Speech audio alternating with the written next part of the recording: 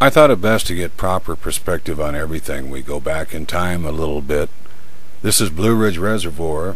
I think the year of our incident there, the first one was either 1998 or 1999, during the summer or early spring. Blue Ridge is a deep canyon lake. They made a dam there back in 1961 or 62. They're damming up Clear Creek proper. It resembles a river because from the dam you've got water that goes back about 7 miles in one direction and water that goes back up to 5 miles at high water in another direction. So it's a lot like paddling on a river. It's a really, really deep canyon lake.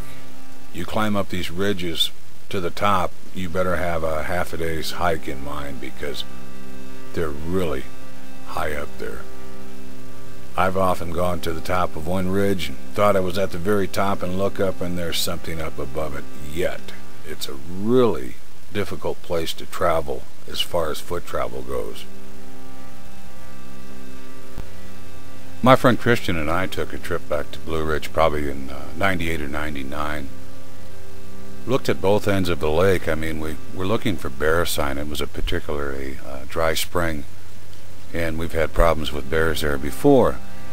And I remembered a 10 by 15 rock that stuck out of the water at lower water, and we went looking for that, and we found it.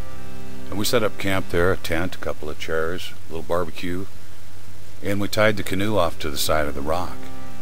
Fairly comfortable. I had to be a little bit careful not to fall overboard. The rock wasn't that big.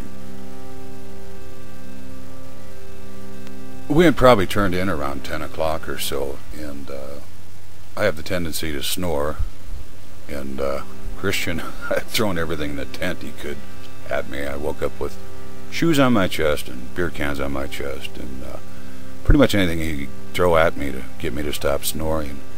And when I woke up, I asked him why he threw all this stuff on me. He said, because you were making a lot of noise snoring. But that's not a problem now. Listen. And I heard it coming out of the back canyon, just a horrible shrill, and it would kind of just roll across the water out of the back canyon, and it sounded as if it was traveling and coming closer, and it was, and you could hear it coming through the woods up on the ridge above us and snapping limbs and trees as it came, and it was screaming the whole time.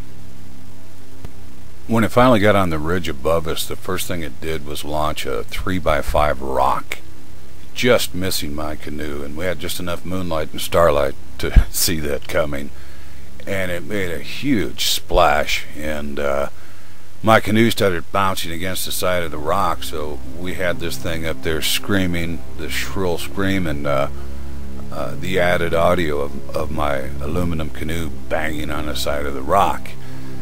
And as we were watching this thing, it started picking up forest debris, pine cones, pine needles, whatever forest debris it could get its hands on, and launching it at us. And we couldn't make out what the figure was, and Christian said it's a banshee. Banshees travel through the treetops at incredible speeds, and they have big long nails and rip you apart, rip you into shreds. My friend Christian was so taken by the experience out there, he went home and drew the Blue Ridge Banshee. I was having suspicions that it was more like some type of Bigfoot creature run amok. I wasn't really sure. I didn't know. It was definitely an experience, you know, and we can only really get the greasy shape and outline of the figure up on the ridge. We couldn't really get a really good eyeball on what was going on as far as what it looked like exactly, but it seemed to be fairly large and throwing debris at us. We'd returned to Blue Ridge several more times without any real incident, Christian and myself and others. The rock clicking there is almost a constant. It's like crickets, you know, you drown them out, but some of the corners you'll go around in Blue Ridge, the rock clicking is almost a constant. I think at one point I point up at the ridge and I say, there's some more of that rock clicking.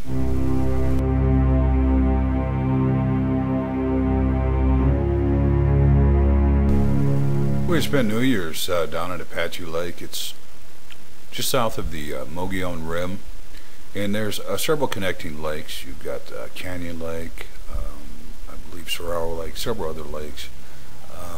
It's the Salt River dammed up is what it is, and they provide irrigation to Phoenix proper. We'd spent quite a bit of time there. We spent New Year's there with a paddle club, and decided to stay on. It was kind of cold up north, and the weather was pretty nice down there. And we spent a total of 7 days. I'd done a lot of fishing. I was with my daughter and her mother, my youngest daughter. And every night we'd make a campfire and do the campfire thing, you know. And one evening, it must have been probably around, say 7 o'clock at the latest. The coyotes, a nightly ritual about dark 30, and they would pipe up, and I didn't give much thought to it. And they were fairly close this evening behind our camp. We were in tents, and one particular coyote seemed to pipe up above all the others as if he was being funneled through a loudspeaker system. I mean, this thing was loud, and all the other coyotes shut up. And almost all the people who were making racket as far as camping fairly near to us turned their music off or down to listen to this thing. And when it finished doing its coyote howl, it ended with like a wah wah wah wah wah, like a hyena, or it was just bizarre and very, very loud. I didn't know what to make of it at the time. I really didn't.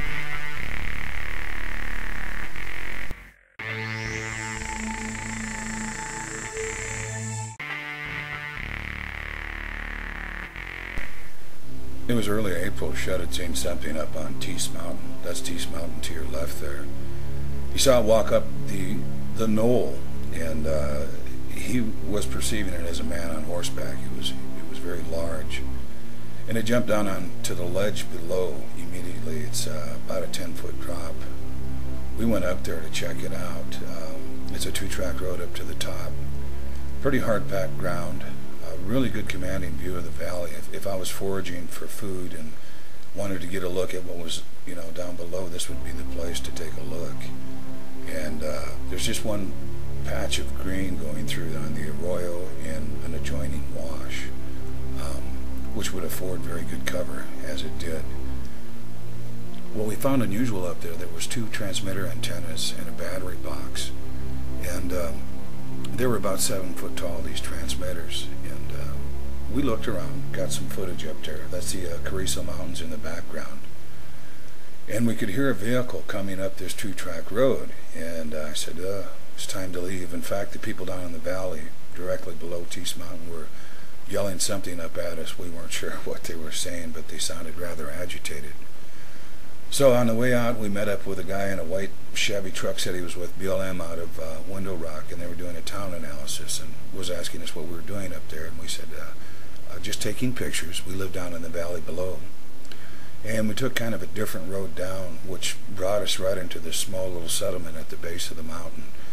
And we found it unusual that there was probably 15 individuals at home at the time during a weekday, a school day, a work day. They were all home, and most of them were outside, and we had to basically drive through the yard. I'm sure they were wondering what the heck we were doing.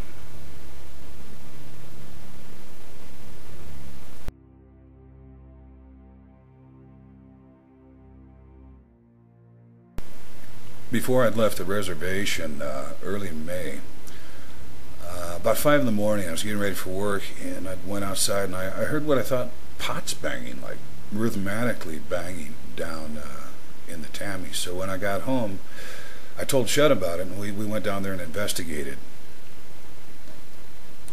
And we'd been doing some stuff up on the river also, mile 10, you know, but it seemed things were closer to home. It was really weird to hear the pots banging. I shined down there, I didn't see anything. So when I got back, we immediately went down into the Tammy beds. That's definitely been laying down through here too. Laying down in here, right here too.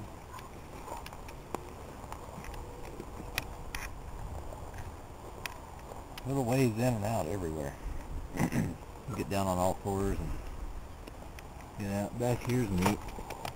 Interesting.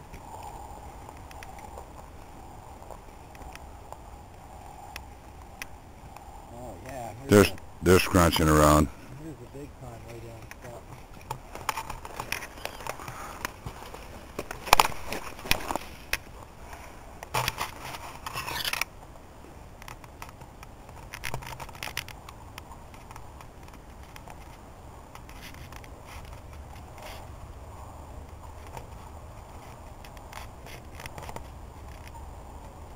Maybe this one here.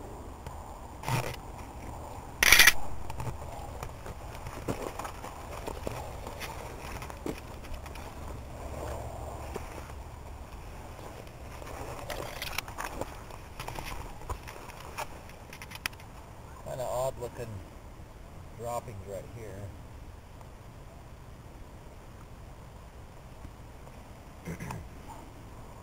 Possible. It doesn't look like horse. Not that there. And that over there is kind of odd looking too. Something's been laying down in here. Yep. We have a good trail through here. Two ways, one way in, one way out, or whatever. There's another spot where they're laying down over there.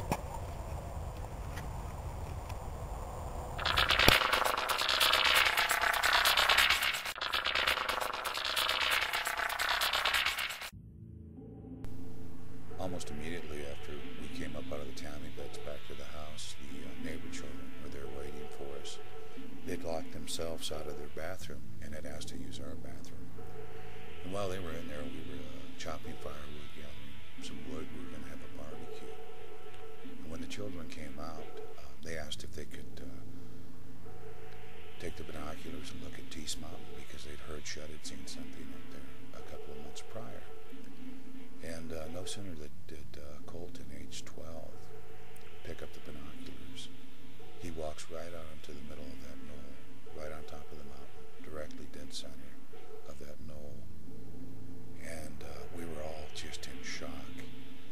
And Shut asked Colton, as he was looking through the binoculars, he said, "Is that a man on horseback?" And Colton shook his head and said, "No." And the reason Shut had asked this, he was looking through the hands, and he thought they were stirrups on a saddle. That's how big his hands were. And he just kind of stood up there motionless for a little bit, and then he started to move a little bit, and you could very visibly, with even the naked eye, with the wind blowing on him, you could see his fur, his hair blowing in the wind. And then he stood sideways, and that cast out all doubt about it being anything other than a large bipedal primate person around 14 or 15 feet tall. And I'm judging this because the portable transmitter antennas were still up on the mountain at the time, and he was twice as tall as those antennas, and even with a pronounced slouch. It appears he has some type of back problem because he walks with a slouch, and follow-up sightings of him all report a slouch. We kept fighting over the binoculars for just a couple of minutes. I just needed one good look, and I was convinced of what I was seeing. And Shut finally got to see one, and he was really excited. And at this time, we're still just blown away. And I wanted to keep him in sight longer, so I had the wind at my back, and I raised my arm and started waving, and I went, "Hi, yo!" really loud. And then he backed away from the knoll, and I was afraid we'd frightened him, and he was leaving. But much to our surprise, he came out on the left-hand side there, and he hooked up with the road, and he started walking down the road. And we were watching his progress. At one point, he stumped down and covered his face with his arm, and he kind of squatted down, and he just looked like a big black blob. At one point, he left the road and he cut down a ravine, and he was heading right for us. And the neighbors on the mesa above us, we heard a woman scream, and a man yelled something to the, like, "Did you see that?" real loud.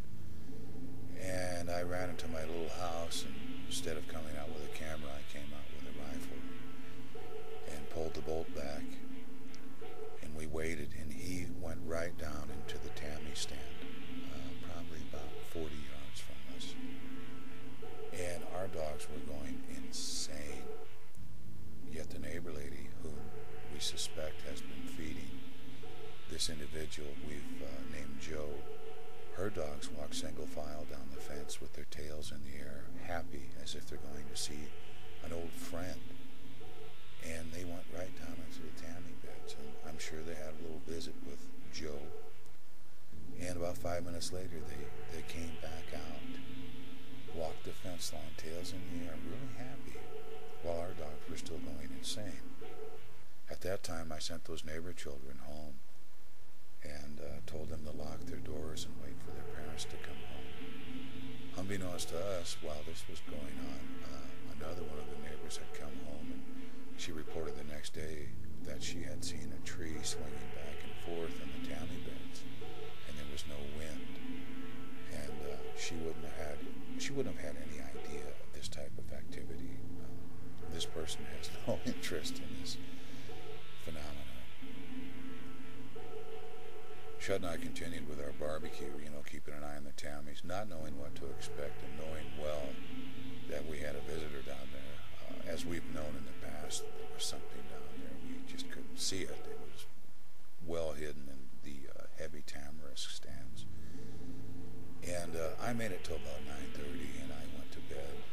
And Colton, the neighbor, against what I told him, snuck back over and sat up with Shut by the fire. And he said, I just want to see it again. And really nothing unusual other than probably around 11. They heard a really loud moan, growl, howl, as if something had disturbed it while it was sleeping. Maybe one of the neighbor lady's dogs had come down and bothered him. And that was about it for that night. Ongoing activity, more than I can talk about here and now. Ongoing activity there even now. I keep returning to this area with other researchers, and we watch the mountain, and I think effectively what probably got Joe's curiosity up about us was Shut and I initially going down into the Tammy bed. That would be his living room of sorts, because him and they sleep down there after they basically raid the valley. We've witnessed one raid about 1 o'clock in the morning. Up to 3 individuals came through our field and stepped right over the fence, and they grabbed the dog dish out of the neighbor's front yard and went around to the back of their house, and you could hear the loud crunching sounds. That same evening, I heard a chimpanzee type scream with chest pounding at the same time, which was somewhat unnerving. Outside of the zoo or television, I've never heard this firsthand. It was really interesting and unnerving at the same time. Definitely a primate sound. And we listened as these individuals went up from the neighbors. They went up to Grandma's house across the Arroyo, the little river that runs through, and they worked their way down the valley, and then they worked their way back into our tamarisk stand right down below our property.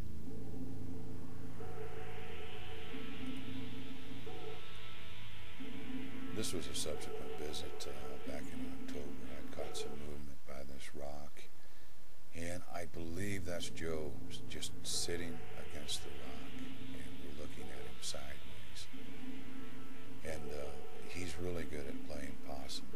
You can catch some movement, and then he'll just freeze and or lay down. I'm going to set up for this video. It's about 6 minutes of video coming up. And what's happening here is a friend and I had just gone down into the Tammy beds. And the big mistake I made is I should have been running video when we went down there, because Carlos, my friend, was standing up watching the mountain with some very good binoculars. And while we're in the Tammy beds, about a minute into our little descent down into them, he started yelling, "It's a dinosaur. It's huge. It's a raptor." He couldn't, it was all very striking to him, and not at all what he expected. And Joe basically stood up, walked toward us. I think he was looking down into the Tammy beds. And that's when Carlos caught the movement and zoomed in on him and got a pretty good look at him. And he walked a few steps toward us, and he had the protruding, the slouch, the very noticeable slouch. And perhaps that's what made Carlos at first say he was seeing a raptor. And then he turned around and walked away from us. And he laid down alongside this rock. In the subsequent video that's going to follow here, it's about 6 minutes, and there's going to be a lot of noise and wind and so forth. But you're going to hear me and my friend were walking back down into the Tammy beds and hope that he'll get up again out of curiosity. Of course he doesn't. He lays against this rock, and it's the dark rock. You see the circle there. It's the dark rock near the white lettering to the right of the circle in the picture. And he's just laying there playing possum. But you'll hear Carlos say, "He's looking at me. I can see a head looking at me." And that's about all he did for the next hour when we got back up from the Tammy beds, watching, taking turns, watching him. All he would do is cock his head over a little bit. As far as anything else, he lay motionless.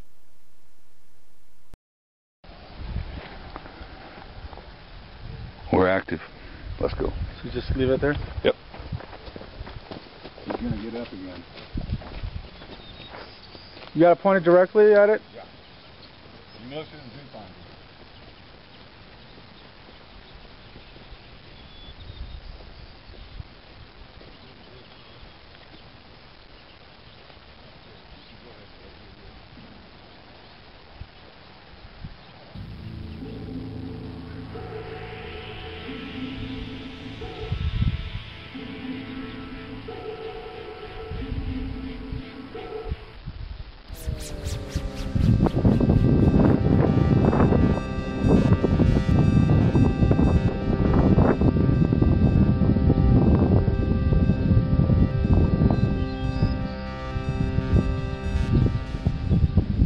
I can see a head.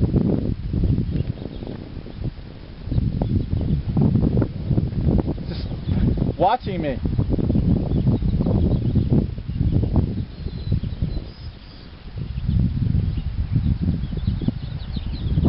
You can definitely see a head.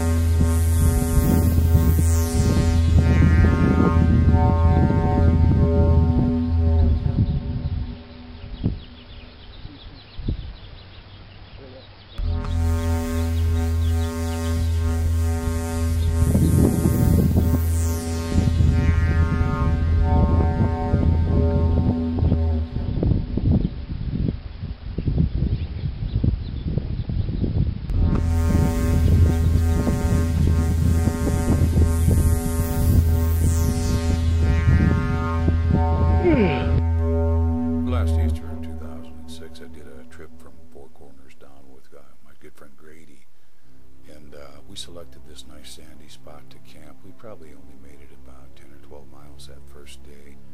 We had been celebrating with family in Teec Post and got kind of a late start. This picture would be from about sunset of that first day. We gathered a lot of firewood to get a big raging fire going. It was still fairly early in the season and was going to be a fairly cold night. It was a fairly quiet evening other than some strange things floating down the river. We couldn't really make them out. Might have been beaver swimming and or otters. We just got a lot of eye shine, small eye shine, as these things swam or floated past us. I had taken note of the fact that Grady had not put a brain fly on his tent, and I said, "Do you really want to see something peering in on you?" And he says, "Don't worry, I have flash photography." It was a fairly quiet evening other than the wind had started to pick up, and unfortunately the weather forecast for that next day was going to give us 40 and 50 mile per hour gusts trying to navigate this river. I'm still unclear as to what time of the night or early morning our visitor came near our camp, within 30 feet of our camp. It was really hard to tell that night with the wind whipping around as it was, if anything had entered our camp. It was that next morning after coffee, Grady went off to relieve himself in the tammy beds, and he had found this track and immediately called it to my attention. And on either side of the track, there was just where we drug the firewood out. Had it visited the night before, it's quite likely that our firewood dragging wiped out any more tracks. This was the only really clear one we could get. That's Grady's barefoot at the top of the picture. He's a size 11. That's his sandal print next to it, size 11, and what I'm pretty sure is a Sasquatch track. I'm going to wrap this section up here. This is a track from Teec Post in March 2006. Near the track was a twist-broke tree I neglected to take a picture of, but it's still very obviously there, broken. I'll get a picture later. There's so much more to tell. There's so much more to show.